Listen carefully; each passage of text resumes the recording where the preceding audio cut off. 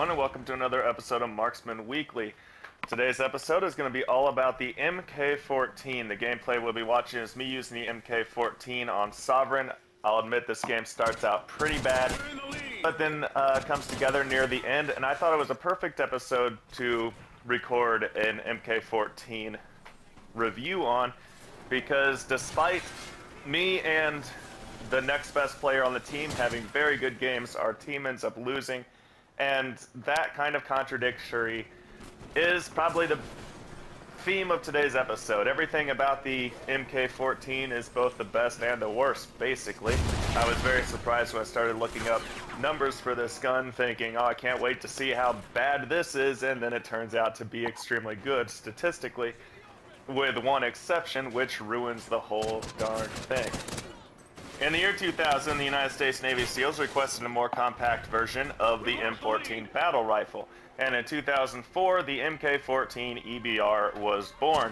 It has been employed by the United States Special Ops since 2004, and in 2010 began being employed by the United States Infantry in the form of 2 rifles per platoon.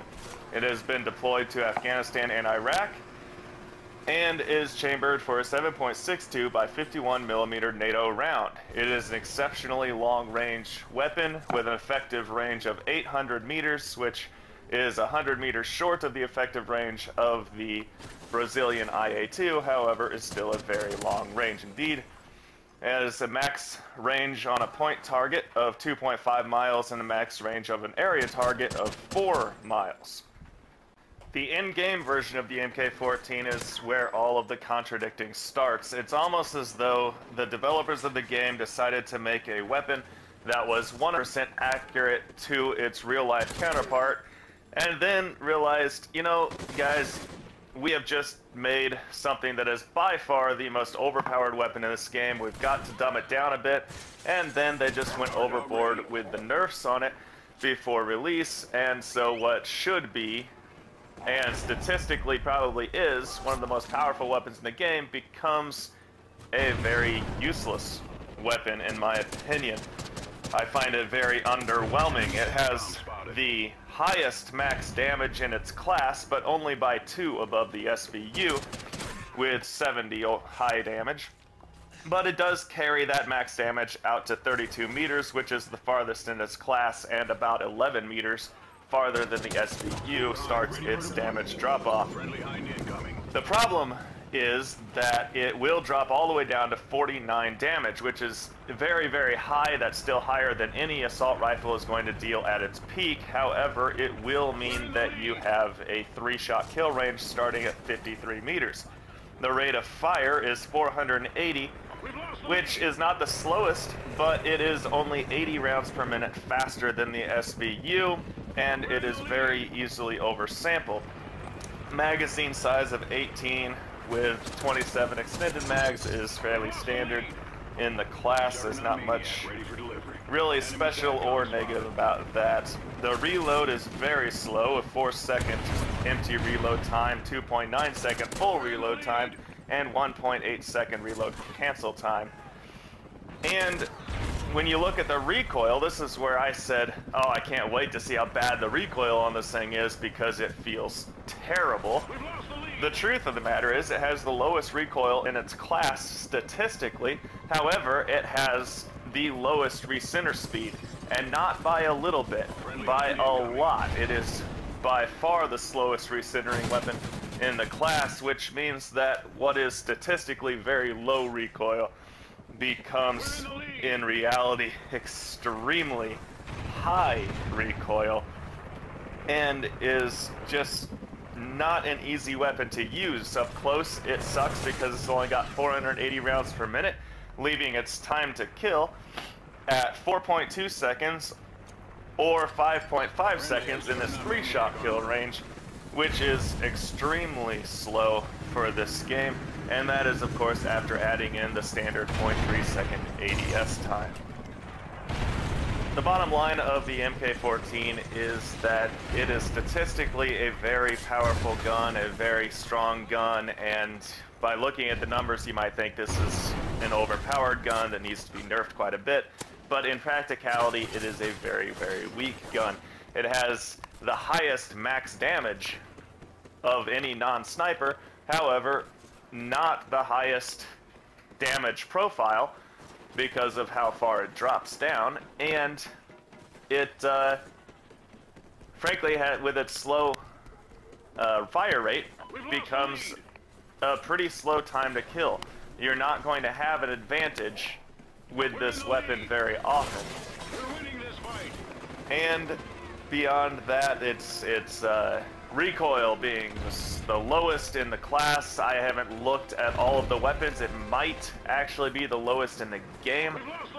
Coupled with an extremely, extremely slow recenter speed, it means that what should be the strength of this weapon actually ends up being one of the glaring weaknesses of this weapon.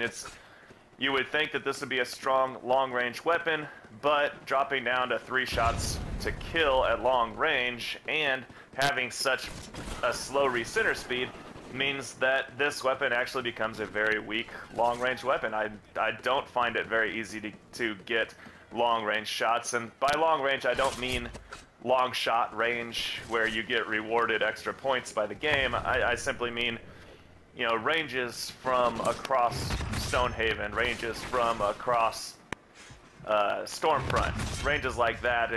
You know, Restaurant to Bridge and Stormfront is not an easy shot to make with this weapon. It's not the hardest in the game, but it's not as easy as it should be, and that should be the strength of the gun.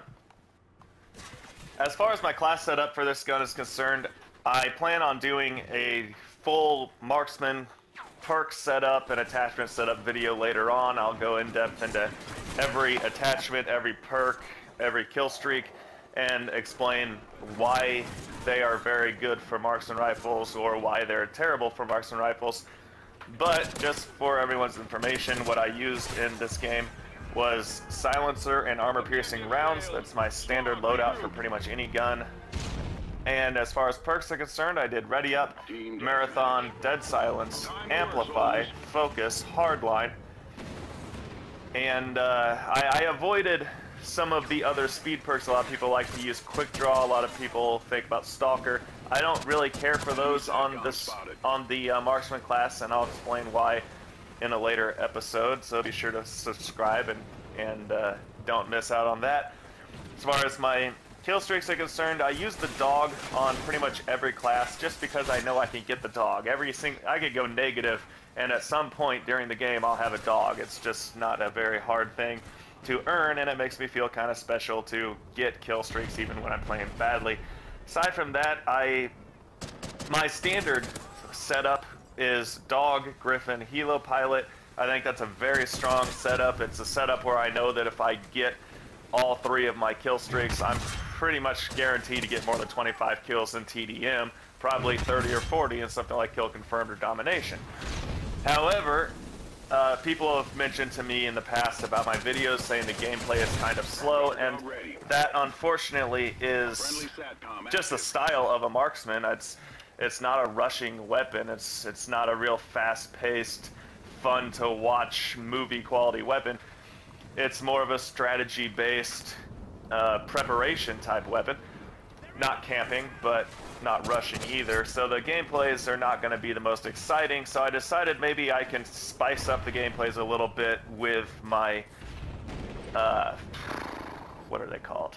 Kill streak setup, and so I decided I wanted to use the Maniac kill streak because the Maniac is probably the most exciting thing to watch in this game. He runs super fast, he has to get up close and personal, he can take a bunch of bullets and just is a complete speed demon monster out of hell, and I really enjoy playing with him, and I'm sure that he's more entertaining to watch than, you know, flying a Griffin around.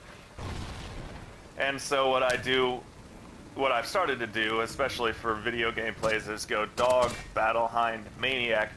The reason I don't go Maniac then Helo Pilot is because I want my Maniac to be the last thing I call in. You'll notice I don't call in a Maniac until after I die. And the reason for that is because when you're using a Maniac, it's a guaranteed death. You either are going to finish the game as the Maniac, or you're going to die. It'll never expire, it'll never time out on you. You are going to stay in that suit until you die or the game ends. And what that essentially does is it ruins your chances of getting a chem strike. I've never gotten a KM. I would really like to get a chem. I don't specifically try to get chems. I'm not running specialist streaks and going for a chem strike. However, I don't want to eliminate my chances of getting one either. If I have already gotten the 10 kills in a row necessary to earn the Maniac, then it stands to reason I have a pretty good shot at getting the next, what would it be, 15 kills it needed to get a chem strike. And calling in the Maniac and putting on that suit eliminates any chance of doing that, because any kill with a kill streak isn't going to count towards your chem strike, and I don't get an opportunity to use my weapon again until after I die.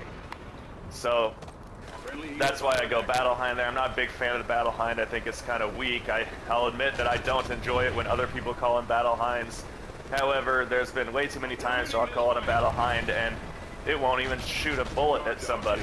It'll just hover around the top of the map, kind of annoying people, and then disappear. Or it'll get me 2 or 3 kills. It's just not a very powerful streak. I'm not a big fan of it, but it is the best thing between Dog and Maniac. So that's why I chose that kill streak loadout. And I would like to thank you for listening and watching. Be sure to catch my upcoming videos. They should be pretty good. Next week is going to be an SVU review. I've been waiting a long time for the opportunity to do an SVU review. Spoiler alert, it is by far my favorite gun in this game. If I had my way, I would only ever use the SVU, but I'm sure that that would get a little monotonous for the viewers of my YouTube channel, so I like to mix it up a bit. Be sure to subscribe so you don't miss out on future content. And till my next video, have a good week.